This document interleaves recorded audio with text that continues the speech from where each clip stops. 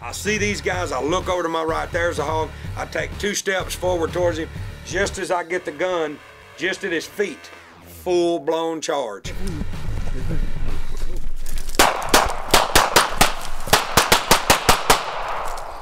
That's what you're talking about. You wanted to see it, you just saw it. Yeah! I killed him. If I hadn't brained him, I was done. I didn't have a choice. Good job! That's how the pig does it. He dumped the clip.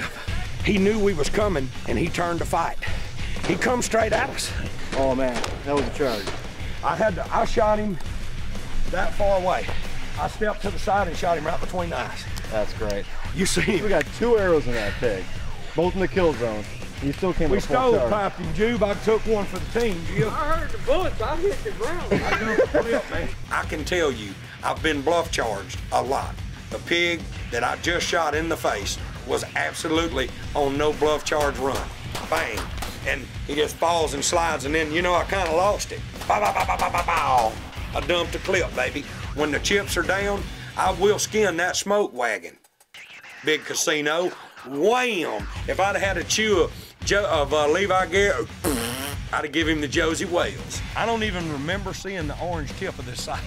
All I know is I think I had the gangster going. I'll be honest, I was running and moving and shooting. Running and gunning. I wasn't standing still and burned him down like a big professional hunter. But when he went down, he dropped and slid. And then I just, of course, come down the side for safety and just sprayed him from front to back.